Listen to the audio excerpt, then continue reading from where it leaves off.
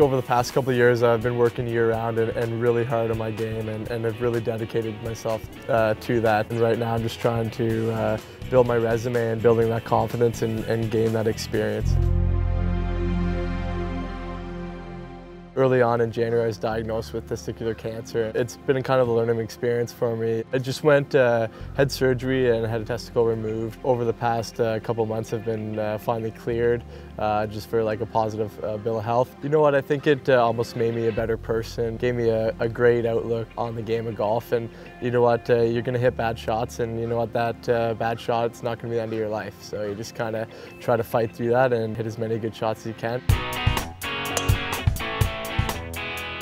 Mackenzie and I know each other very well. We live about 30 minutes away from each other in Ontario. He's got a great game. He works the ball left to right. I work it right to left, so we kind of feed off that, and we've just kind of been hamming and egging it very good.